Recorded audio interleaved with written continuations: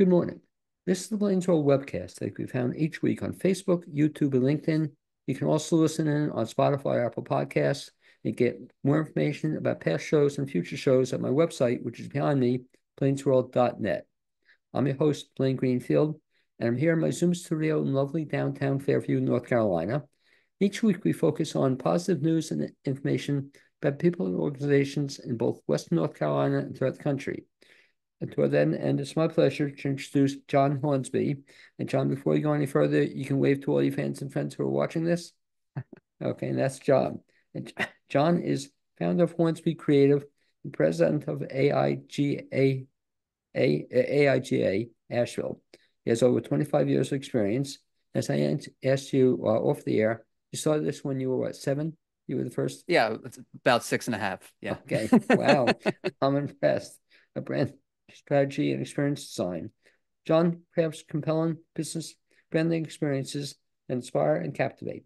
His strategy-first approach empowers leaders to seize opportunities and growth efficiently by attracting and resonating authentic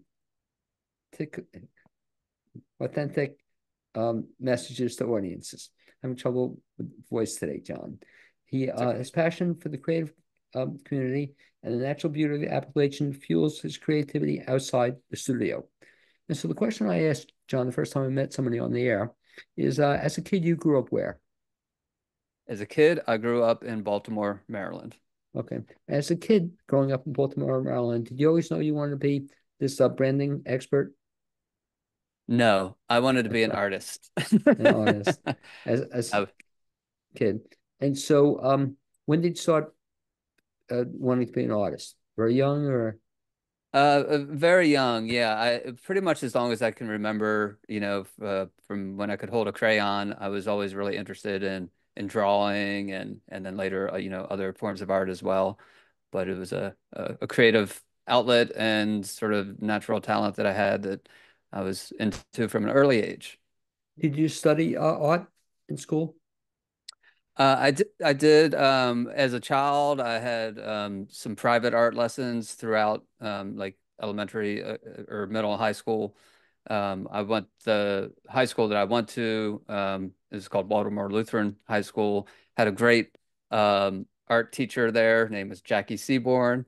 Sadly, she passed last year or so, but she was a big influence on my development and encouraging me to, pursue creative work and art.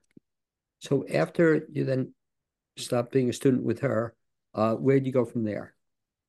Yeah, so I actually did not go to college. I don't have a degree in anything other than School of Hard Knocks. I ended up going to work for a special events company, and in the art department there, they did like themed events. So it was very similar to theater work, in that we were creating props and sets to go into transform, the Hilton ballroom into a different environment for a themed party. So lots of painting, making all different types of things, setting it up, breaking it down, packing trucks, crazy hours. So that was kind of how I found a way to sort of get paid to do creative work as my first creative job. So we went from there then into helping with these special events, which is kind of cool, to Mhm. then moving from there to where you are now. Is that what happened? Well, from there, I worked there for about 7 years or so. I ended up becoming the director of the art department for a little while. I left my first attempt at entrepreneurship, which failed horribly. I went out on my own and started my own sort of design business. But I didn't know anything about business at that time or how to get customers or anything like that. I just knew I was creative and wanted to do that work. That ended up not panning out. I came back to that company and ran their graphic design department for a little while before transitioning to the sign industry. And then I worked at different sign companies for about 20 years, doing everything from production work to design work, and then eventually getting it doing team management and project management, sales team management, eventually pretty much everything but owning the sign shop or doing the accounting. And it was after doing that, during that time, we moved from Baltimore to Asheville about 11 years ago. And about 6 years ago or so, kind of went back out on my own again with Hornsby Creative. And that's kind of leads up to about where we are now. And that's pretty cool that you actually had done this and didn't succeed, but Mhm. then decided to get, what made you decide to get back into it again, running your own company? It was a combination of things. One, at a certain point, I felt like there wasn't anywhere else I could go within the companies that I was at. So I worked at Fast Signs actually. When I moved to Asheville, I worked there for about 6 years or so. And it was great. And on paper, everything was good. I got paid well. Had sort of a leadership position in the company.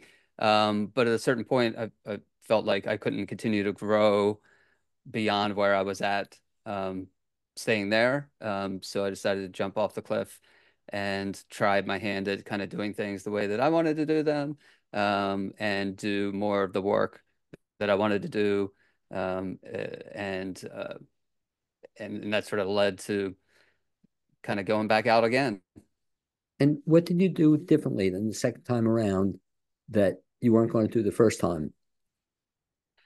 Yeah, well, I mean, the first time was like 20 years ago or something. So I had a network already established because I was had been doing sales and customer service for in this area for years. I had contacts and I had been doing sales up in Maryland too at the sign company I was at there before I moved. And I had gotten that in that job, the owner had encouraged me to go out and join networking groups and that sort of thing. So I had started to understand about, it's all about like who you know and building a network and helping people and learning how to, stand up in front of people and talk about what you do and all those types of skills that come, sales skills basically that I did not have at all 20 years ago when I first tried to go out on my own. So also then you started Hornsby Creative. And what's the story behind then Hornsby Creative? What do you do actually at Hornsby Creative? So at Hornsby Creative, I like to say that we help empower organizational leaders to seize opportunities and grow efficiently by using design. And so we kind of have a holistic offering of we do discovery and strategy work to help our clients get really clear about who they are, who they serve, their unique offer, how to authentically articulate what who they are and what they offer to the right audience in a way that's going to resonate and attract that audience. And that informs also the design work that we do. So we do like brand identity design, which logos and their what you say and how you say it and how you look and feel. And then we also, because of my background in production work and working at sign companies and large format printers and promotional products and that sort of thing, often help people then take that and activate it into physical touch points as well, whether it's signage for their brick and mortar business, or if it's, apparel and giveaways and those sort of things. We're set up to be able to supply that as well. Talk about the process in that in on paper it looks like it's great and everybody should be doing it. But the reality is a lot of people don't do it or don't do it very well.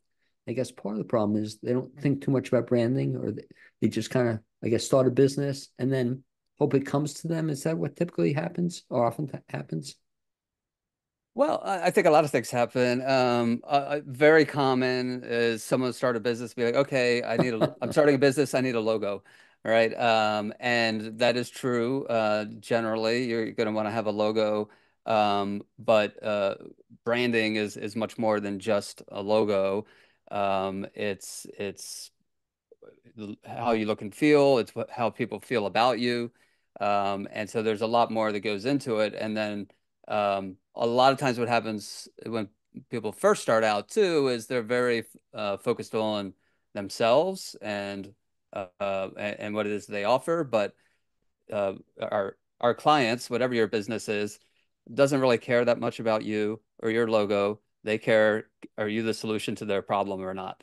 And so really help people to kind of get clear on who they are, but also get clear on their audience and what their needs are and what they're looking for, and then how to communicate that not so much about, hey, look at me, but here's how, we help solve the problem that you have, and getting clear on who that is. So you're not wasting your time trying to sell your services to people who are not even your customers.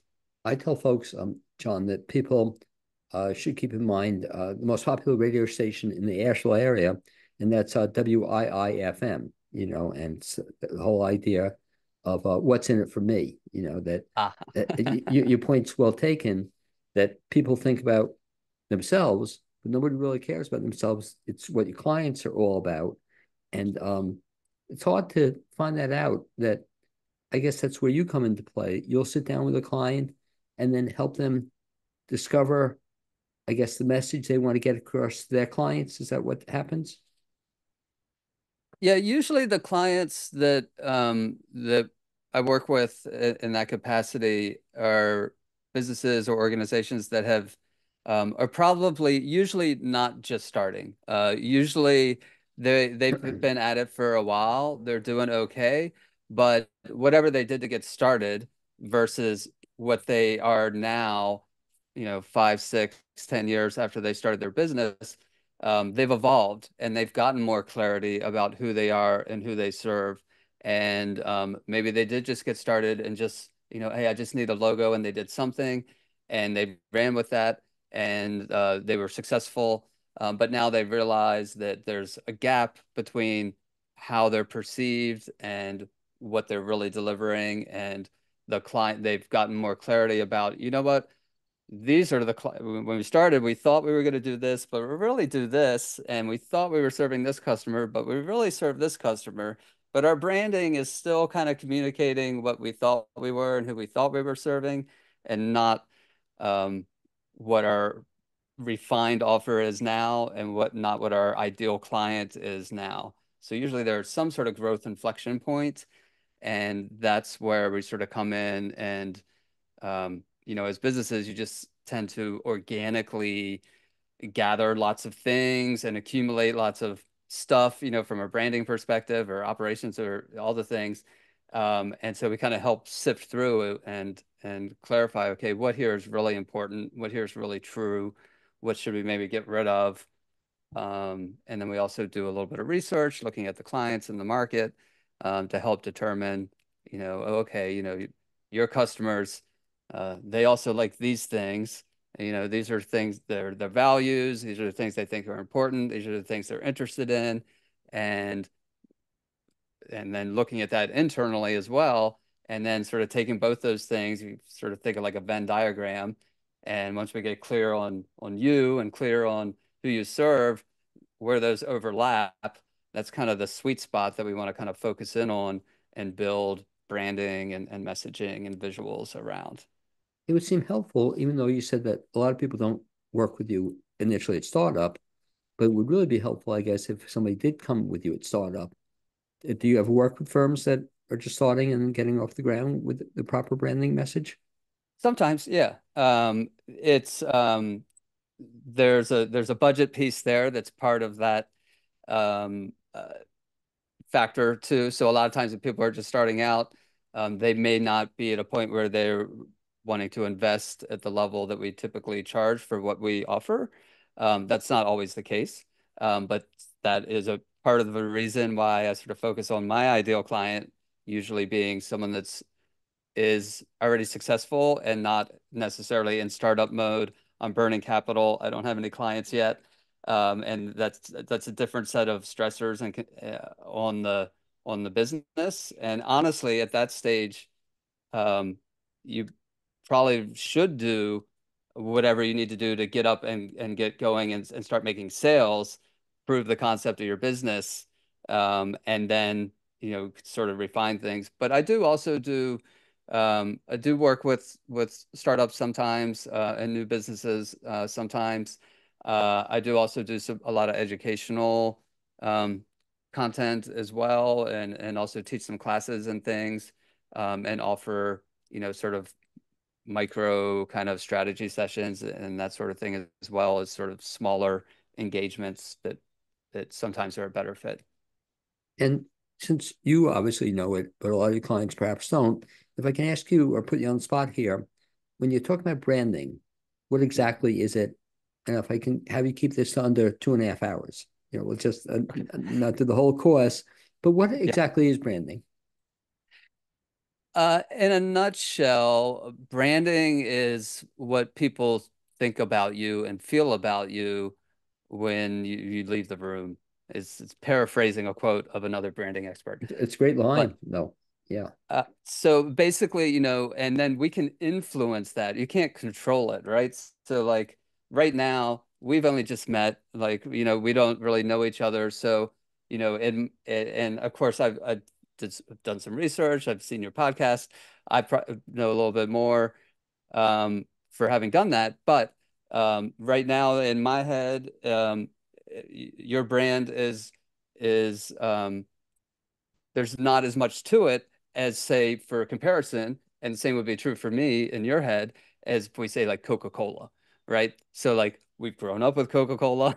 They've been around forever. They're like this big legacy brand, and everyone they're big enough that like everyone has a sense of what Coca-Cola is and means and how it feels and how it tastes and all these things associated with it. And that's all part of the brand.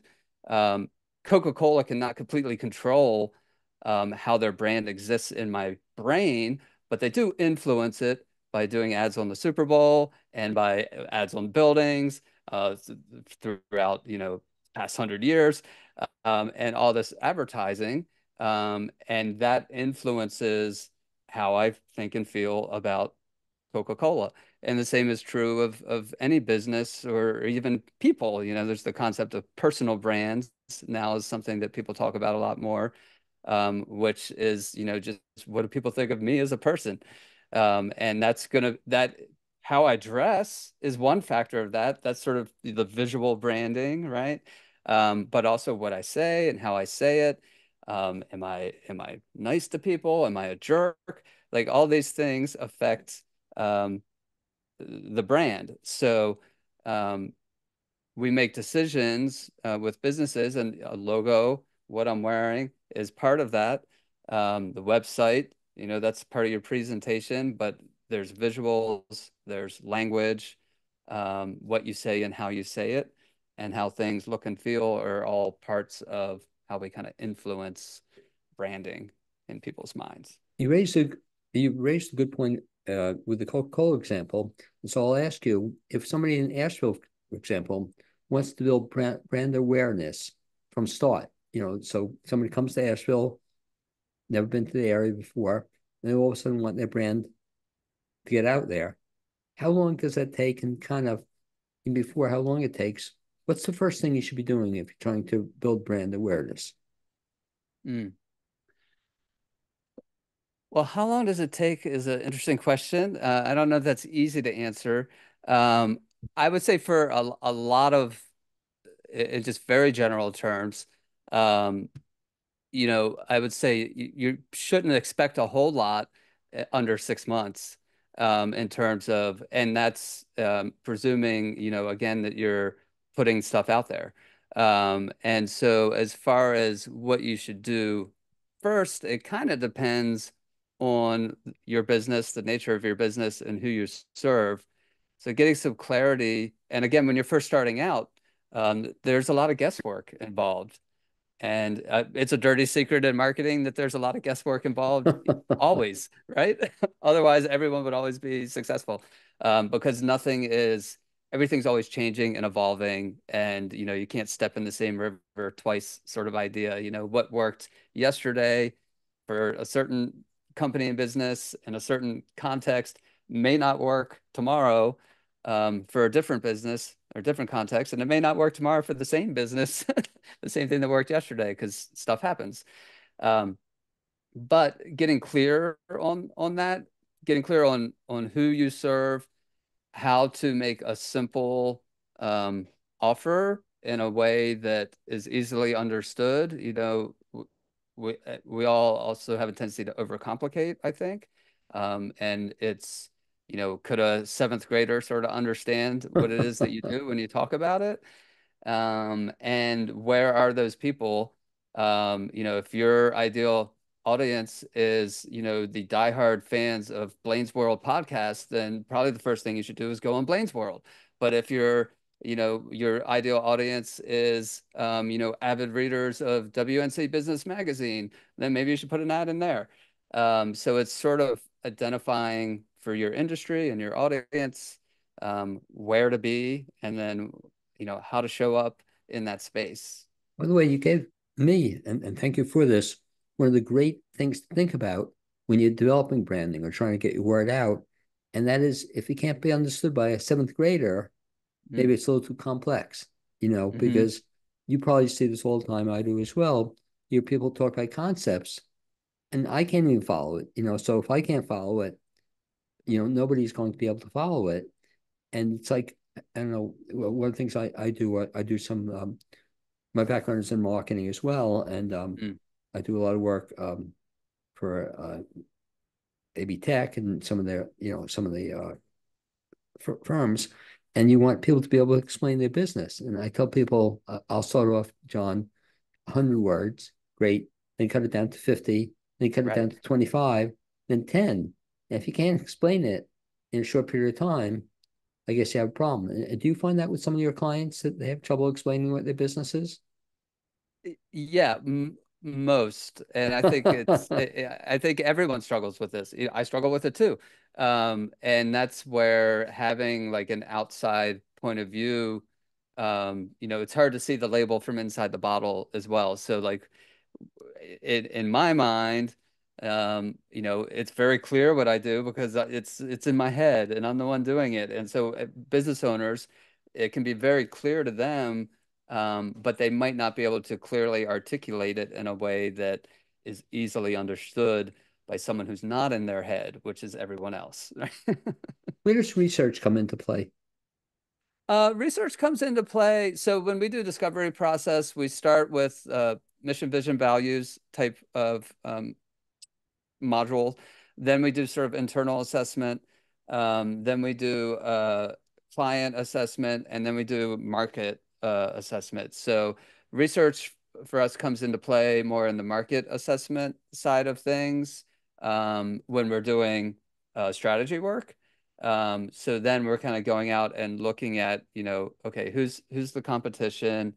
Who's sort of more like aspirational brands that you like things about them that you want to aspire to be more like. Um, who's the audience, and then doing some research on okay, what are they doing right? What do they care about?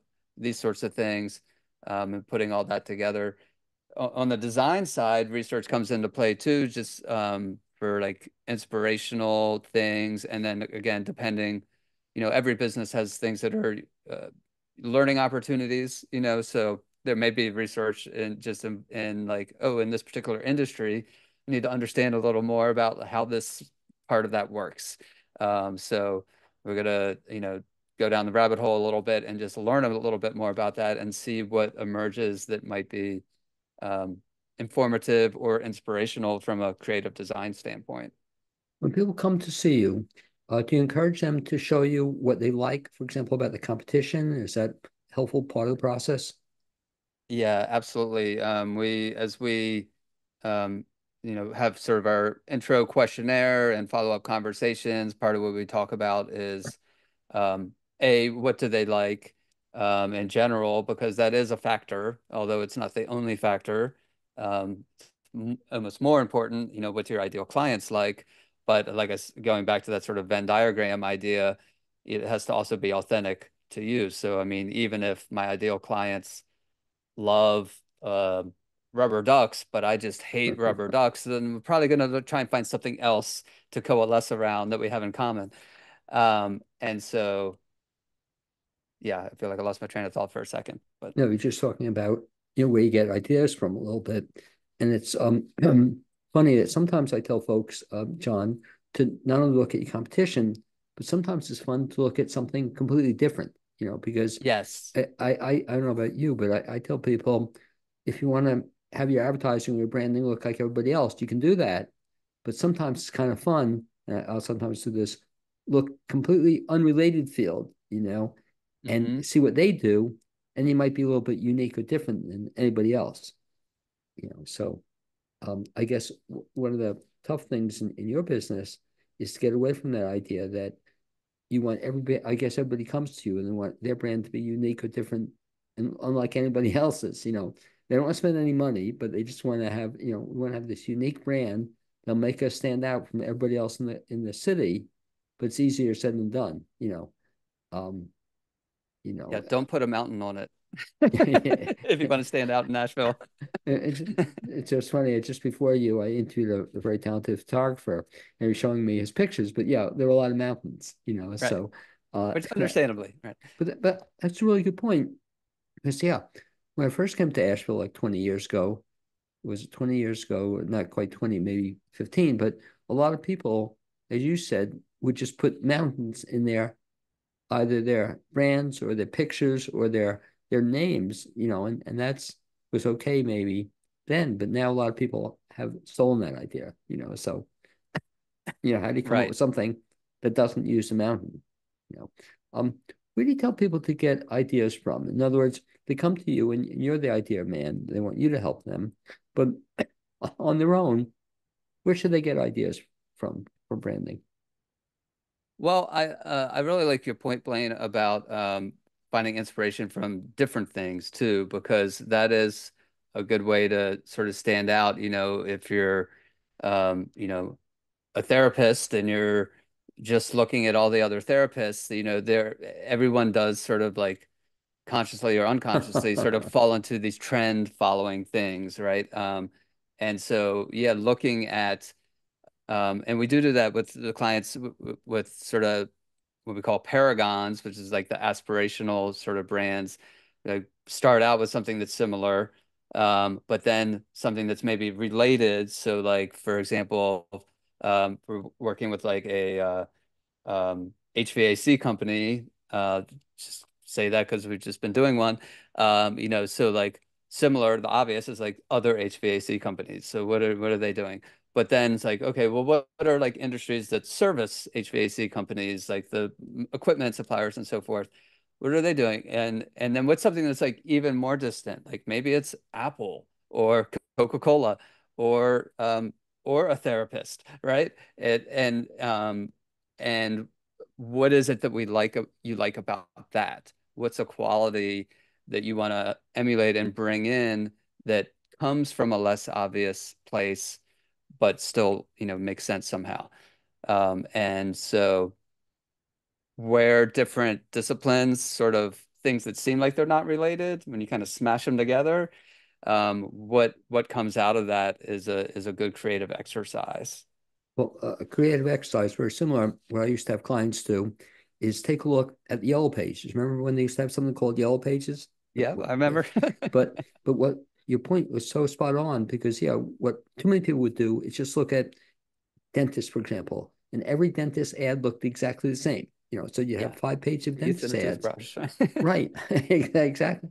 But wouldn't it be kind of fun if you instead went to a plumber or some completely unrelated field and get some ideas? And then can you imagine that your yellow page ad, everyone looks the same, but yours looks a little bit different, and Mhm. that's a good point. You don't have to use a toothbrush if you're a dentist to, but that's what it's all about. Talk about another problem you probably deal with, John, and that's when folks come to you and they've been successful, relatively successful, but then all of a sudden they want to change their brand, Mhm. and you oftentimes see that in politics, that you have to change your brand. That's probably a kind of a challenge unto itself to get somebody to. Do they sometimes come to you and say they've used the brand for 20 years and not want to use it anymore. Does that happen? Yeah, re sort of rebranding is something that we work on a lot again because like I said, a lot of times clients that we work with sort of did something to start out and then they've gotten further down the road, they've got more clarity, they've changed, had to pivot on some things here and there. And so essentially if there's a significant gap between how you are currently presenting and what that's attracting versus what you um, should be presenting and attracting, then that's when we might want to consider if it makes sense to rebrand. And then um, sort of step down version of that is sometimes called a brand refresh, which is sort of just kind of changing things up, not totally changing things, but just sort of updating things a little more, making tweaks. So when you get into sort of rebranding, you can kind of either take sort of an evolutionary approach or a revolutionary approach. So evolutionary would be, for example, just been doing some work with First Choice Service Group. They're the HVAC and electrical company I mentioned. And there were elements of the brand and they have brand recognition, they have loyal client base. So it made sense to do something evolutionary as opposed to doing something radically different, where then that might create confusion. And their existing sort of brand equity that they've built up in people's minds of people recognizing who they are, you risk disrupting and losing that if you go too far and change things too much. So, certain their old logo had a shield in it, and so we sort of kept that the new logo also has a shield in it, similar colors, but we're adding some things, updating things, making it a little more modern looking, bringing in some other elements, but it would not be shocking to their existing client base to be like, oh, this is a new face, but I still know who this is. I still feel comfortable. These are still the people I know, like, and trust, as opposed to, um, and it's not that one is right or wrong. It's just a matter of what's the right choice for the situation, whether to do something evolutionary like that or something completely radically different. And I think I've seen it in the industry you're talking about when several air conditioning type folks all of a sudden add a line of generators, so that the air conditioning, they built the business air conditioning and heating, but all of a sudden they have this now, I guess, completely somewhat unrelated business. And so that would be an example of what a evolutionary that they grow and they're still doing the air conditioning and heating, but they also are involved in generators, so Hmm. that's the kind of thing that happens, I guess. Yeah, and that's kind of exactly part of what's gone on with this client that I mentioned. And so organically over time, like, started out with the logo, they got the name, and like, oh, but now we do this. So let's just add that onto the logo. And now it's kind of busy. It says a lot of things because it's like this and then but add on this and that. And then at a certain point, you have to kind of tease that back apart and be like, okay, we have to simplify this back down. And it's not necessarily the job of the logo to illustrate and explain everything that your business does. It's the Right. job of your logo to be like simple, memorable, um, give some sort of idea of what you do. But that's where the rest of your branding comes into play. It's the job of the rest of your branding and marketing to tell the whole story. The logo is like the book cover maybe, but a lot of times people try and put the whole chapters into the logo, and that doesn't work well. A challenge for you, I would imagine, working with a client is that if they have a point where they've had a logo for a lot of years, does this ever happen? And that maybe it's time to retire the logo or get a new logo, or what you're Mhm. using doesn't work 20 years later. Does that ever happen? Yeah, there is sort of, like, going back to sort of trends and so forth. Some things tend to look dated at a certain point. You can look at some things and be like, oh, that looks, and it's interesting because there's some things are sort of classic, can sort of have a classic timeless feel, and be, like Coca-Cola is a little bit of a weird example just because they're such a big, you know, iconic brand, but they're it it worked in the 50s, but it also works now, right? It's not like it has some element that was like a trend at the time that is like, oh, that feels like a lot of it feels like early 90s or something. Right. Um, and that's tricky to capture, and it's kind of hard to really articulate and put your finger on. But I think it comes back to sort of back to fundamentals and simplicity, and things that work well will work well in any time if they're kind of simple and fundamental, as opposed to something that's like trying to take advantage of a trend or something that's sort of more fleeting, that's clearly tied to a moment in time. Have you ever had to tell a client it's time to retire their logo or get a new logo? Does that ever happen? Or even if the logo they were using doesn't work, it never worked from day one, and they've used it for 20 years. Does that ever happen? Sure. Yeah, we have those conversations regularly. Um, and that can go different ways, but usually sometimes people are attached to what they have, and sometimes they're coming in, wanting a change. And so again, if it that kind of goes back to the importance of like a having a discovery process, because outside of that, it's just aesthetic opinions that aren't in any sort of context. So it's not really about like, do I like this or do you like this? Those are factors. I have a point of view, you have a point of view, but design, one of the things that makes design different from art when it comes to design and branding is design is goal driven. Art exists for its own sake, for its own aesthetic purpose, but design is to achieve an outcome. And so, um, and it's a dirty secret of design too, that you could have bad branding, and if you're really good at business, then it may not matter.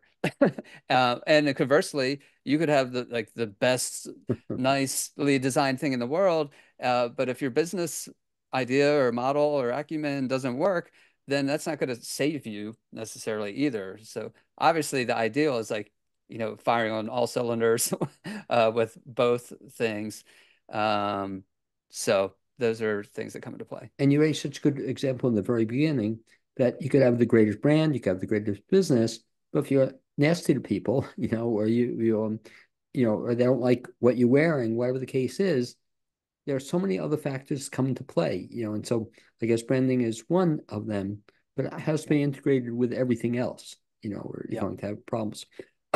John, when should somebody decide it's an ideal time to contact um, John Hornsby with Hornsby Creative Group?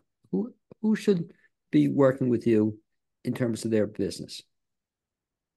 Yeah, so we tend to work with business owners. We tend to work with marketing directors, executive directors, and generally the sort of common denominator is there's some sort of growth inflection point where maybe your day-to-day resources are kind of tapped out, but you have this opportunity or challenge that you realize that you want to try and tackle as it relates to your branding, as it relates to your offer. So again, if you're at that spot where you're like, we did what we did and it got us successful to this point, but now we feel like we're a little bit stuck in terms of we're not quite attracting the right clients, or it might be like, hey, we're opening up a new location and we need help because we're busy running our business and we need someone that can come in and help, figure out how everything's going to look and our brand, how to take our existing branded and apply it to the space or event or something of that nature. If folks want to get more information about Hornsby Creative, what's the best bet? So that would be hornsbycreativegroup.com is the website. You can also find us on Facebook, Instagram, and LinkedIn. Those are the social platforms that we spend time on. And yeah. And so then what typically happens? They contact you, and then have an initial consultation with them, or what's the process? Yeah, thank you for that. So if you go to our website, you can schedule a free 30-minute consultation as sort of an entry point. So if you want to just hop on a quick call, pick my brain about whatever, see if we might be a good fit. If not, I'm happy to help, direct you to the solution to your problem if it's not me. And then from there, we would look at, a specific solution for your problem, put together, how we might work together, budget and timelines and all that sort of thing. Okay, and again, once again, if you would give the website, is a lot of good information there. Is what? HornsbyCreativeGroup.com.